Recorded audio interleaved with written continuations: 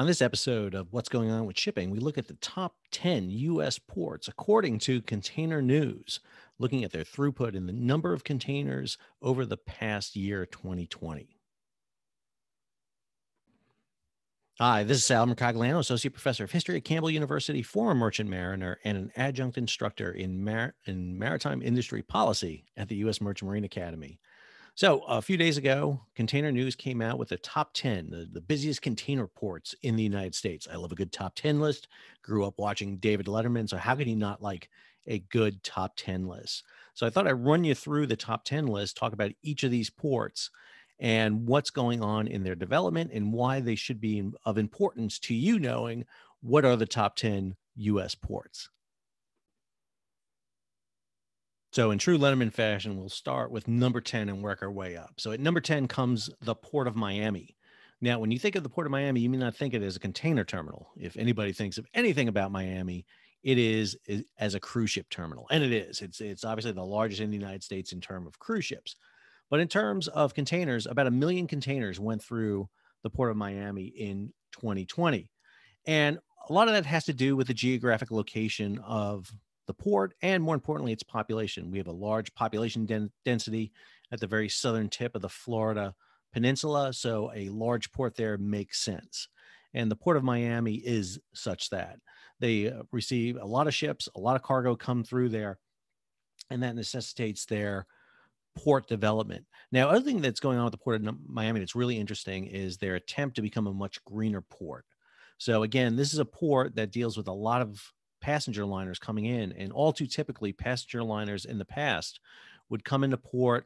They would tie up there along the berth and basically keep their engines running, turn over their passengers, and head back out. So come in the morning, leave in the evening. And one of the things that does is expels a lot of pollution into the air. So one of the big issues going on right now is to get shore power ashore so that the vessels can basically plug in, turn their engines off, stop emitting all that pollutants and prevent the growth of pollution right there in the port. So the Port of Miami is definitely becoming one of these key ports to look at in terms of its green evolution and its green initiatives. Next up is the Port of South Carolina. And this is basically Charleston, but it includes several terminals within the Ashley and Cooper River area. The Port of Charleston, the Port of Georgetown, the Inland Port Greer, and Inland Port Dillon. All of this is part of a larger entity that is the Port of Charleston. The Port of South Carolina. And South Carolina ports handled almost a little over 2.3 million TEUs. And one of the things we're seeing is the growth of ports along the East Coast of the United States. And this is largely due to the expansion of the Panama Canal in 2016. In 2016, the Panama Canal opened up a new lane. Much like the Suez Canal expanded its canal in 2015, in 2016, the Panama Canal opened its lane. The difference between the two is the Panama Canal expansion began early, almost a decade earlier. And when they were making that expansion plan to put the third lane in, they envisioned the top size of vessels being about 15,000 containers. They did not plan for the ultra large container ships, much like Ever Given, and hitting 20,000 to 24,000 boxes. But this enlargement still had a massive input because now vessels that previously were limited to 8,000 boxes, now you're talking about 12 to 15,000 boxes can come through the Panama Canal and call at these new East Coast ports. And so ports like Miami and now the South Carolina ports, and we'll talk about a few others here, are expanding. They're increasing their terminals. They're increasing their container cranes, the size of their container cranes. They're increasing the draft of the vessels that can come in there. We saw that recently with the Marco Polo coming in for CGM lines. And one of the things we're seeing is these ports become much more responsive to containers as the West Coast in particularly is suffering its massive slowdowns. Coming through the Panama Canal and now coming into the East Coast ports is a viable alternative. Actually, coming through the Suez Canal, through the Mediterranean to the East Coast is also equally viable, believe it or not. It's about an equal distance from Shanghai to the East Coast of the United States, whether you come through the Panama Canal or the Suez Canal. The next port here is on the West Coast, and that is the port of Oakland. This is the major port in the San Francisco Bay Area. So, one of the big differences between East Coast and West Coast is West Coast has only a few major ports, really three of them. And we're going to talk about the three of them in this list. Whereas the East Coast Gulf Coast has dozens of ports. And because there's only a few ports on the West Coast, we see them very much concentrated and we see their growth and we see them on this list. So the Port of Oakland handles a little bit over 2.4 million containers in 2020. And one of the things that Oakland has the potential to do is see growth. Right across from this terminal is the old Alameda Naval Air Station that has been closed down. One of the big pushes has been to try to develop that airbase into another container facility. Unfortunately, it's hit a lot of obstructions. In this image right here, you can see across the way, you can see the runways of the old airport right there. If you ever watch old episodes of Mythbusters, where they do all their experiments there on the runways, you'll see the container terminal right across from each other. Oakland was a major shipment hub throughout its history. We see it was the port of San Francisco, and then it moved over here to Oakland to be that. Oakland has the potential to expand and grow. One of the big things that's kind of restricting Oakland, and we'll see that with another West Coast terminal, is its access to rail and roadways. That's been the real big limitation on the port of Oakland, but definitely deserves to be ranked on this list. One of the images you'll see consistently in here is the arrival of these new container cranes coming in on these heavy lift ships. You need these new container cranes to be able to reach higher and further out to hit these larger container ships, especially on the West Coast. As the West Coast expands and they can start handling these ultra large container ships once the draft is done, you've dredged out the harbor. If you've got the air draft to get under the bridges into the ports too, that's another limiting factor. Number 7 on this list is the Port of Virginia. And the Port of Virginia includes the container terminals, the Norfolk International Gateway, and the Virginia International Gateway. Virginia is handling 2.8 million containers a year. Again, Virginia, much like South Carolina ports, just like Miami, are fighting to get these larger vessels into their port. And you can see that with the expansion in the ports. The Hampton Roads area, the Norfolk, Virginia area is a massive seaport, as you can see right here. This is looking northward from the Norfolk International Terminal. You can see up at the very top here, this is the Norfolk Navy base right here, NOB Norfolk. Over here on the left is the Craney Island Fuel Facility. And if you go up here into Hampton Roads area where the Monitor and the Merrimack fought, Fortress Monroe's up here, Newport News Shipbuilding is right up here. And if you head to the right there, head back out into Chesapeake Bay, you can head back out through the Virginia Capes. And Virginia is in the process of really expanding their port. They're looking to get more cargo in there and handle larger and larger ships, hence the expansion.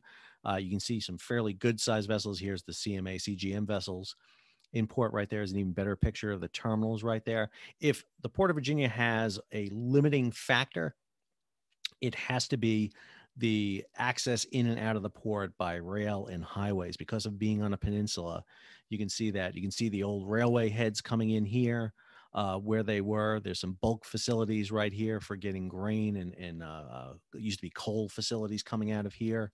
You can see that right there, the grain terminals, the coal facilities right there coming in, some more of the container terminals up here, just a potential for the Port of Virginia to expand even further. Again, its biggest constraint is going to be that access out of the ports into the interior. But as population shifts further south in the United States, these ports become much more important south of the Mid-Atlantic. Number 6, at nearly 3 million TEUs, is the port of Houston, Texas. Now, we tend to think of Houston, Texas, not as a container terminal. In truth, Houston is one of the busiest ports in the United States in terms of tonnage, but it's mainly due to petroleum and oil products, liquefied natural gas, you name it. But Houston, Texas, obviously, this is a main port to get containers in to get into the middle part of the United States, the Midwest area. And 3 million containers is a substantial number. Limitations in the port of Houston are several. One of the biggest ones is the channel coming into the port at Houston. Needs to be dredged, needs to be widened. And matter of fact, sailing into Houston is anyone who's ever done it before will tell you is always an adventure. Because of the width of the channel, you have to play basically chicken with vessels coming the other way. Houston pilots are notorious for this, for playing the Houston ship channel chicken. They'll come at each other straight, and at the very last minute, turn and pass very close to each other in the channel. It will result periodically in some paint scraping, but the Houston pilots are some of the finest in the world. They really know exactly what they're doing. But Houston's is a big all-around port. Petroleum, bulk commodities come out of there, in addition to containers. Okay, it's hard to compete with the Northwest Seaport Alliance, Seattle and Tacoma, for a beautiful port to come into when you have mountains in the background. But Seattle and Tacoma both come in there as the next big port on the West Coast. We talked about Oakland already. This is the next one at 3.3 million containers. So a substantial port, Seattle and Tacoma, both have been seeing expansions, largely because of the delays down in Los Angeles, Long Beach. It's shifted into Oakland. As Oakland shifts into full gear, we've seen even delays at Seattle and Tacoma. And that's also been true of the container terminal just to the north across the border in Vancouver. And while Seattle and Tacoma haven't been able to handle the biggest vessels coming across, one of their big advantages, they're closer to the Far East than Los Angeles, Long Beach. Again, the world's not flat. Don't look at a flat map. You got to look at a globe. Look at Google Earth. And when you make that great circle path from the east coast of Asia, you pass through the Aleutian Islands, and then you come down the North American coast. The very first U.S. port you hit is Seattle and Tacoma. Absolutely beautiful. If there's an issue with Seattle and Tacoma, it's its access to the interior, being in the Northwest where it is. Railways, highways limit its ability to get cargo out, especially to the population, where the population is. It's been undergoing a big expansion. You see these new container cranes coming in. And again, the port has been expanding and enlarging in its scope and scale. So if there's a port to watch, I would tell you it's this port right here. This is the Port of Savannah at nearly 4.7 million TEU. The Port of Savannah is one of the fastest growing ports right now in the United States. It has taken advantage of that expanded Suez Canal. It's accommodating larger vessels. They've undertaken a huge dredging operation there to get their channel deeper. But more importantly is really some geography here with this port. This port has a very short distance from the sea buoy, from coming from the ocean to the berth. It straddles two major highways, I-95 and I-20. It also has access to railways, airports, just makes it a ideal location for the development of an extremely large intermodal facility. Add to it, you have a large railroad facility not far away in Brunswick, Georgia. And really, Georgia ports is fast expanding in terms of its size, giving South Carolina ports and Virginia ports a run for their money. I'm not going to be surprised to see Savannah really continue this growth and escalation as the years go on. They are poised to really take more and more cargo and traffic, especially as population shifts further and further south in the United States. This brings us to the top three, and number three is the biggest one on the East Coast, and that's the port of New York, New Jersey, handling over roughly 7.6 million containers. Obviously, a major port, a huge amount of shipping channels in the port, operating along Staten Island and the Jersey coast right there. You can see the size and growth here. Massive dredging operations have been undertaken to get larger and larger vessels coming through the Panama Canal in there. It is a bustling port. It's right astride I-95. You've got the Newark International Airport there. You have rail lines. You have a huge population right there to get into the Mid-Atlantic and New England area. Just absolutely a biggest port that you see. Back in the day when you had the finger piers along Manhattan and Brooklyn, you can bring freighters right in. But what was needed, as introduced by Malcolm McLean in 1956 with these containers, is you needed a facility with laydown area, with area you can develop flat land that you can plow down and put basically facilities, and that's Jersey. And so this port has grown. You've even seen the raising of infrastructure. The Bayonne Bridge, for example, had to be raised to accommodate these larger ships. And I'll give you a little bit of an editorial here. That cost was basically on was basically on the backs of New Jersey residents. They had to pay for that. Yet most of the containers that come into the port of New York, New Jersey don't go to New Jersey. They go throughout the United States. And the companies that benefited from this were the shipping companies. But they didn't really pay for that. Instead, it was done by state and local residents. There's a big push for port infrastructure right now in the United States. And again, I don't get political here. You know, there was a push in the previous administration. There's a push right now. And federal government makes more sense for port infrastructure than state governments. Even though the port may be in the port of New Jersey, New York, it has national importance. At the same time, I think these carriers, especially these foreign carriers, are taking benefits from that by raising the Bayonne Bridge. You allow larger vessels to come in, meaning they can carry more cargo, meaning economy of scale, meaning right now when they're making massive profits, some of that money should be being reinvested back into these ports. I think that's an issue that needs to be discussed some. The Federal Maritime Commission, the Maritime Administration, government officials, Secretary of Transportation, Commerce, Interior, this all needs to be issues that are discussed. Ports number 1 and 2 are right next to each other, and sometimes they're lumped in together, but they are two separate ports. So the first one here is the Port of Long Beach, 8.1 million TEU.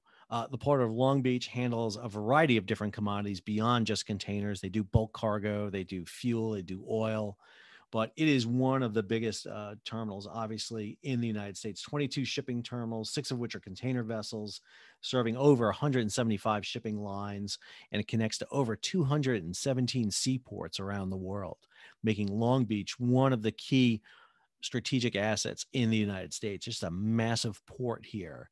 You can see its development. A lot of this is artificial, added. You see this expansion in here for the creation of this. Unfortunately, due to California laws, I don't know if you'll see much more expansion of these laydown areas and these terminals. One of the advantages Long Beach had, it was able to recycle the old Navy facility that was in there and turn it into this commercial area. Matter of fact, if you look, I think I had an image right here somewhere. Yep.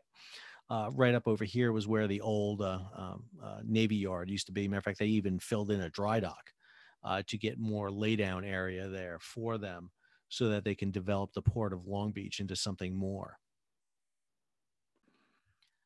And the final one is the Port of Los Angeles, which is the busiest port in the United States. It's been the busiest container port in the United States for the past 20 years. This report cites them at 9.2 million TEU, but we know for the physical year, which ended on June 30th, that the Port of Los Angeles exceeded 10 million containers. So Port of Los Angeles definitely up there for good reason. It bustles, even though it operates just 2 shifts. It's not on a 24-hour cycle. And one of the reasons has to do with some earlier reports we talked about in the inability to get containers off the terminal and into the interior because of trucks, and more importantly now because of rail. There was just a story we talked about the other day that the Union Pacific Railway has put a 1-week boycott in picking up containers out of the West Coast to ship to the interior, meaning there's going to be more containers piling up in these terminals until they can get off. Automation, which you see throughout a lot of ports in the Far East, which increases productivity, would not do you much good if you can't get these containers off the terminal. The big thing is to get them on trucks and trains and out of the facilities and on the way. And one of the things they're hoping to do here is basically clear this backlog in railway facilities so that they can be more efficient. This is looking southward from the Port of Los Angeles. Port of Los Angeles stretches all the way up here into the interior, all the way down here. All of that is part of the Los Angeles. Long Beach is up over here. This is all Long Beach. This is where the Navy Yard used to be in Long Beach right here. The basin here is all used right up into this area out here. It is a massive, massive area. There's a huge breakwater here that creates the basic area where this port resides and generates the amount of containers that we see throughout this terminal. Those are the top 10 ports in the United States for containers. We're talking over 44 million containers coming into the United States being handled in these ports. It gives you an idea of the amount of trade going on. And what we see is that number growing and getting bigger every year. just because of global transportation. We've seen it, dip down. We saw it dip down in 2020 a little bit because of COVID. We saw it dip down in 2008 because of the global recession. But right now it is just, we see a massive increase. We still have vessels waiting to get in berths off the west coast of the United States. We starting to see lines on the East Coast at ports like Savannah and Charleston and into the Hampton Roads area. But again, this is right now the most efficient way to move cargo by containers. Previous to this, you were moving it by break bulk, wooden pallets that took a lot of time, a lot of handling. It was just not as efficient as intermodalism. And again, this has been around since 1956. And one of the things we're seeing is this method to move cargo is only growing in scope and scale. I hope you enjoyed today's episode. Want to appreciate Container News for putting this out there and for being able to use this and posting this. If you enjoyed the video, please subscribe to the channel. Go ahead and hit the bell so you'll be alerted about new videos as they come out. Give it a thumbs up because that gets into that algorithm that YouTube has, and it'll share it across the YouTube spectrum. Also, feel free to share it on social media, whatever platform you use. And until our next episode, this is Sal signing off.